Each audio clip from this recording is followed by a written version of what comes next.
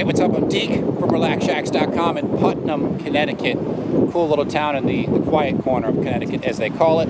A week from now will mark the beginning of a 3-day hands-on tiny house building and cabin building, design, art, all rolled into one workshop.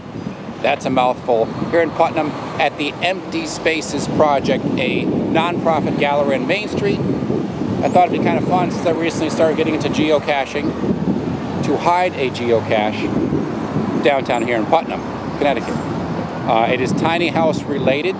Lloyd Kahn, thank you very much. LloydKahn.com, that's K-A-H-N on the bottom of the screen. He donated a bunch of his tiny house books, and there are quite a few of them in this cache downtown in Putnam.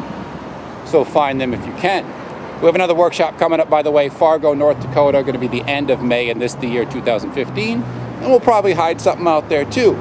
But I'm sick of the micro caches that don't have any prizes. This one has a bunch of brand new, hard to find copies of his Tiny Home Simple Shelter book. So find it, like I said, if you can, and good luck.